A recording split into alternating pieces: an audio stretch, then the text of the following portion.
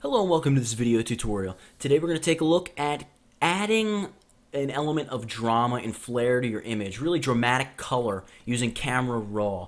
Now, I have here a raw image. This image on the left is the image straight out of the camera. White balance is a little messed up. The image was taken at sunset, so the vision I had for this image was something with very fiery colors, really a sharp image, maybe a little soft in some areas, and this is the image that I'm shooting for. So what I'm going to try to do here is guide you through adding dramatic color, or how I add dramatic color in this case, to an image using only camera raw. This was never really brought into Photoshop other than using camera raw, and actually we're using camera raw here in Bridge. Same as using camera raw in Photoshop, but technically we're not even bringing this into Photoshop. So I'm going to hit Command or Control R, which is going to open this image in camera raw. The first thing I notice about my image is that the foreground is far too dark, so I'm going to attempt to correct that without blowing the sky out by throwing some fill light in there. So I'm going to go up to around 50, 55, 60 maybe, and when you add a lot of fill light or recovery which would bring back sky, recovery and fill light, when you add a lot of them, tend to wash the image out a little bit, kill contrast. So now that I've done that, I definitely want to boost my contrast a little. So I've got a nice brightened up foreground, and I am getting a lot of that contrast back. Great. I'm going to slide my clarity slider back. Sliding your clarity slider back softens the image. Sliding it forward really gives a lot of mid-tone punch to the image. It really almost gives it a pseudo HDR look. Not quite what I'm going for here. So I'm going to go ahead and set this to right around -15. And we're going to leave the vibrance and saturation alone for now. We may come back to them later. What I'm concerned about now is the temperature of this image. It's far too cool. So I'm going to see what the preset white balances have in store for me. I'm going to check out daylight. And I really like this. I really like daylight. We're going to try cloudy. Cloudy's pretty nice. It's introducing a little bit more orange. I actually like that a little bit more. Shade takes it a step further, maybe a little bit too far, though it's starting to look semi-toxic. So I'm going to go back to cloudy, and there's a bit too much green here, so I'm going to take the tint slider, slide it toward magenta. Because remember, we're at sunset. We really want it to be these warm, sort of orange and pink / magenta tones that we're going for. I may throw a little bit more orange in there now that I'm looking at it. There we go, and a little bit more magenta. Alright, cool. Now that we've done that, we're going to go ahead and begin using the adjustment brush. The first thing I want to do is brighten up the foreground a little bit more and darken the sky a little more. So we need two separate adjustment brushes for that. So I'm going to set the one for the sky first. I'm going to go exposure negative, I don't know, 35 or so. Set brightness to 0. We're going to boost clarity because I want to give a little bit more punch to those clouds and maybe add a little bit of contrast as well. Alrighty, now that we've done that, I'm going to boost the size of my brush and boost the feather. You can try using auto mask. In this case, I don't think auto mask is going to do me much good. Auto mask is going to basically detect the edge for you and only paint in the area where you have that center plus point of your brush. So a lot of cases with skies it works. Here with all the little edges on the trees, I'm not so confident that it's not going to leave me with a ton of haloing. So I'm not going to use auto mask. I'm going to try to wing this by hand, and I'm going to increase my feather a bit. And maybe around 50. There we go. Cool. Now that I've done that, let's begin painting in the sky to darken it up. And you may notice it's making it a little more orange because here in color, you can select the color swatch there, and you can add a bit of color to whatever you're working on. I'm throwing some orange there into the sky. And we're going to finish painting this guy in.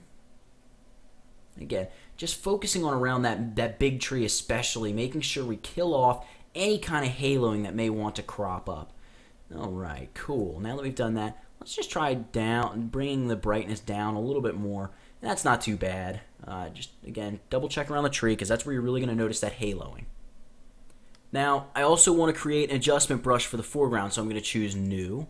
And I'm going to select my color swatch, drag saturation to nothing. We may add some color to the foreground, but not right now. I definitely want to boost the clarity here in the foreground, something around 50. And the contrast as well a little bit, and we'll make it just a little bit brighter. Bring the exposure back to 0 just by double-clicking that slider. And we're going to bring the brightness maybe plus 15 or so. And I'm just going to paint in here in the foreground. Kind of a subtle effect happening. But really what we're doing is we're adding contrast, and we're making the foreground of this image a bit sharper. All right? I'm going to roll over this, make sure I hit all the areas that I want to. All right, cool. Now that we've done that, I may go ahead and just add a little bit of magenta to the foreground just to, you know, give it a little bit of the effect that the sky is going to be casting this big red / orangey glow onto it. I want to create a new brush, and I'm going to really boost the brightness to about plus 30, contrast and clarity. We don't want to add any color though. And I want to paint here along these rocks just to give the eye something to really look at and follow, almost right to the horizon, like so. There we go. Going in here, really pumped up those rocks a bit, add a little more clarity and a bunch more contrast, touch more brightness. There we go. At this point, the sky is still a little lackluster, so I'm going to go back over to here, and we're going to choose our HSL/grayscale panel. And what I want to do is, with hue, I want to shift the hue of yellow more toward green, because there tends to be a lot of yellow in grass, and I really want that grass to look very green. And I'm going to swap orange to look more like red, and blue to go a little more purple, to give us some purple up there in the sky. Here in saturation, I'm going to boost the saturation of my yellows and greens, as well as my blue and purple and magenta. And then under luminance, I want to brighten up the greens and yellows, which is going to give the grass a little bit of a boost. We're going to down the blue, down the purple, and down the magenta. It's going to give us a nice darker sky. All right, now that we've done that, we're going to go ahead and add a vignette under the lens correction area. We're going to give a nice heavy vignette, all right, like so. Maybe back it off a little bit. There we go, very nice. And at this point, I'm going to grab the graduated filter, and I'm going to pull one down from the top. However, I want to go ahead and darken it up a bit. Again, we can dump a little bit of contrast in there. We don't really need any more clarity up there. I don't want to go too overboard. And here I'm going to add some nice, almost hot pink is what you're looking to add. And I'm going to pull this straight down from the top. And you can see the effect it's giving my sky. And that looks pretty good. I like that. Maybe it's a little too intense, so we'll back off the saturation of our pink. You know what?